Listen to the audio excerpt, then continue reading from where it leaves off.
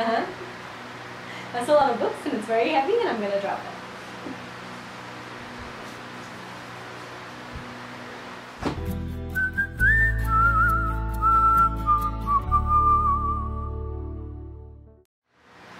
Hey everyone, it's Aradna. It's more than halfway through the year and I was going through my books to see which ones I wanted to read, and then I realized I had a whole bunch of books that I've owned that I haven't read yet.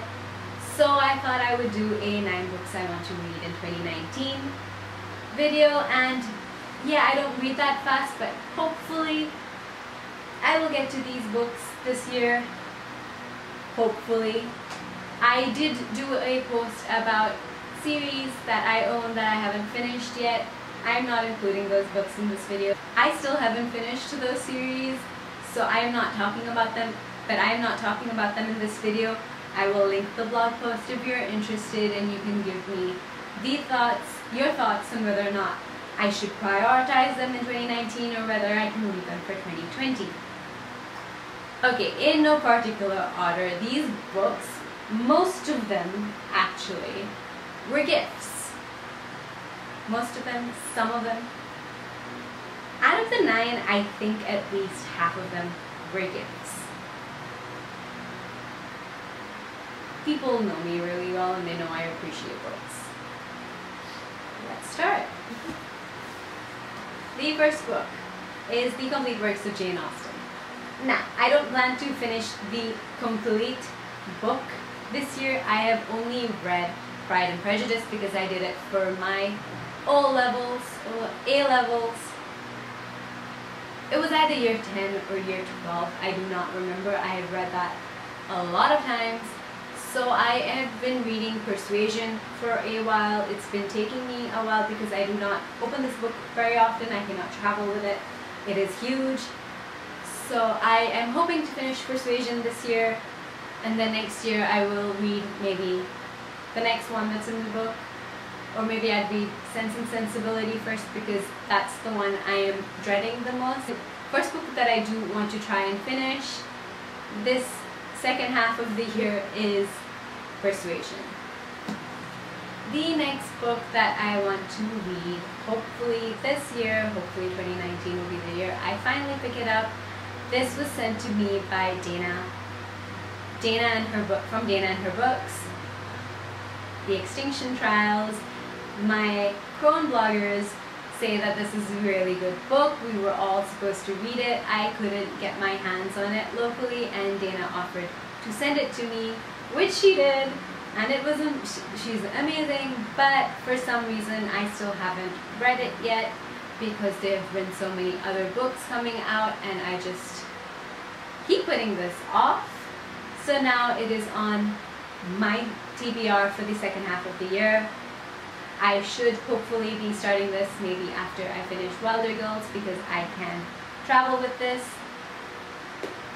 And that's a very big draw for me because we do travel for prayers a bit. I can fit this in my bag, so even if I'm just running errands, I can take this with me and then read.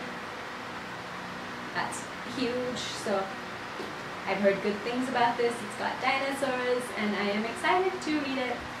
The next book I'm talking about is one I picked up for myself. This is Lost Stars by Claudia Gray. I really enjoy Claudia Gray's writing, but even though I've owned Lost Stars since it came out, actually, I have not read it yet because I went through a phase where I was really disappointed in the new Star Wars movie.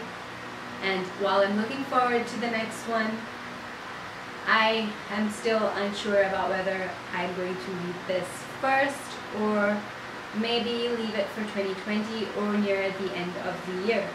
This is on my list for 2019, but I wouldn't be so disappointed if I read it in 2020. I do know I don't want to leave it longer than that because I hear there are more books coming out.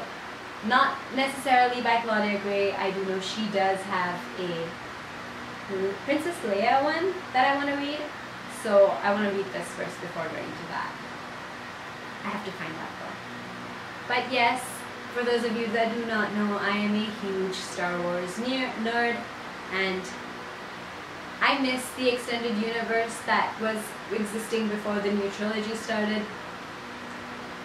But I'm also looking forward to reading the books that come out from this new alternate timeline, Star Wars. That's what I'm going to call it, the extended universe and this new alternate timeline where the movies are taking us. Okay, I've heard a lot of good things about the next one, especially recently, because it never clicked first, but the Palace of Illusions is based on the Mahabharata, and I am fascinated with that myth. So I think I'm finally going to start this in July when the Indian Lit Readathon is going on. Maybe I will start it a little earlier and still count it just towards the readathon, because I never read so much within 2 days. So I'm just going to take a couple of weeks in July and read a bunch of Indian books. This is on the list for that, and I'm hoping to love it because I also do want to write a story about Draupadi, and maybe this will help me understand her more. Another book that I did not mention, The Palace of Illusions, was given to me by an uncle, and his wife gave me another book for a Secret Santa gift sometime after that. My family knows me really well, and they all do get me books. If you look at my bookshelves, you will find a lot of books from cousins and uncles and aunts, and a lot of books that I buy using money they give me for my birthday or my anniversary, because they don't want to get me books I already own, or books that books that I won't like. This next book I picked up for myself when I was in India. When I was in India a few years ago, before I got married, actually, I've read one book from this series. It's not a series, but it's the same author. I picked them up at the same time. I've read one of those books, The Zoya Factor, which was hilarious and cute, and I hear it's being made into a movie, so I'm looking forward to that. I started those Pricey Thakur Girls, but I stopped somewhere in between because I started falling into a reading slump while I was doing my master's, and then I never picked it up again, so I'm thinking about restarting it from the beginning and then adding it to my Indian Lit Readathon list.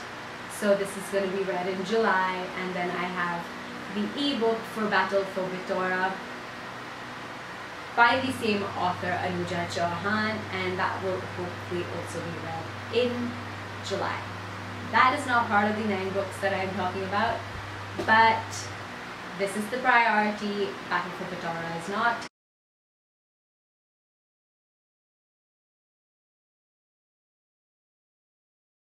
I was talking about Batman, and I want to read that this year. It is, I think, the only book from the Blues Bookish bag that I have not read yet. So the next book I want to read, I picked up on a sale quite some time back, but I haven't been in the right frame of mind to read it. The Hate You Give. I do want to really read it this year, finally. I hope to be in the right mental state to read The Hate You Give this year. So 2019, August, maybe September, we'll see how it goes. The next book was the first fairy box I got, had Skyward by Brandon Sanderson. This is my first Brandon Sanderson book, so I do hope to read it in 2019, if not early 2020 is the aim, because I've heard a lot of good things about his writing. He does have to match up to a lot of really good diverse authors that I love. So, but I have heard a lot of good things, like I said. We'll see how it goes. The last book on my list is probably the book I've owned the longest. This was given to me by my father's dorm mother from university. We went to visit her when I was about 18 because I was looking into studying at my dad's alma mater in Oregon. I didn't end up going there, but his dorm mother was really sweet. She took us out to a Barnes & Nobles, and then she picked up Christmas presents for us, even though we're not Christian, but she had a really lovely, lovely aura about her, and she was really sweet, and she knew us for like 2 days, but she knew she should get me a book. She bought me Anathem by Neil Stevenson. I do remember starting it, but at the time I wasn't very much into adult literary fiction. Now, however, I do want to go back. My memory card is full, so we have to go through and delete some of our older videos. This is going to be a very shaky sign off. I am very sorry, but before it cut, I was asking if you had read any of the books I mentioned in this video. Let me know your thoughts if you had. Are any of them on your TBR? Or do you have any books on your TBR that have been there for ages and that are actually on your shelves or in your e-reader and that you finally want to read this year? Let me know, and I will see you soon. Until next time, bye!